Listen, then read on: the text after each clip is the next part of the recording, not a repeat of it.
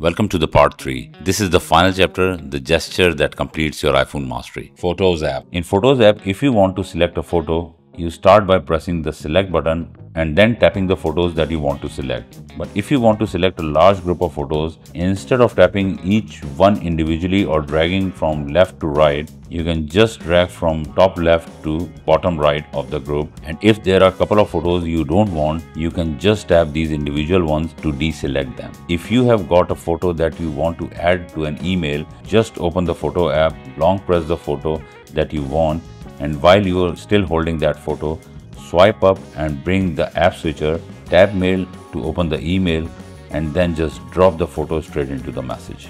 If you have got a big library of photos and videos, you can just tap the time on the top left of your iPhone home screen. It will take you to the very first photograph of your collection. And if you want to get back to the default view, just tap library in the bottom left and you will jump straight back. In Photos app, if you swipe up on a photo, you will see all the information about it, including when and where it was taken. If you swipe down on the photo, you will go straight back to your photo library. Text edit.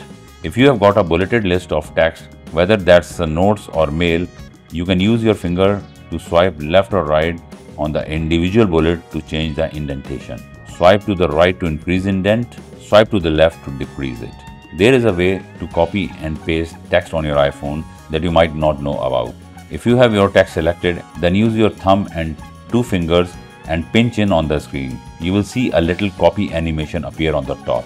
Then go down and place your cursor and swipe out all three fingers and it will paste that copied text here. It's very difficult, but it is there. Whenever you are typing and you want to select a text, this quick tip is worth remembering. If you double tap a word, your iPhone will select just that word. And if you triple tap a word, your iPhone will select the entire paragraph, and then you will get that option of cut, copy and paste. I'm sure you already know that when you are typing on your iPhone, if you want to move your cursor around with accuracy, you can long press on the space bar on your keyboard and then move your finger around the keyboard.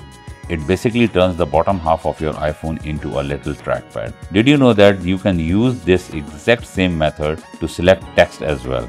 Just long press the spacebar, move the cursor to the start of the text that you want to select, and then double tap anywhere on the screen with another finger. Move your original finger and you see the text selection bar appears, which let you select exactly the bit of text you want to select. And that's the end of part 3, the full gesture series. If this helped, hit like, save it and share it with someone who uses an iPhone every day. See you in the next one. Peace.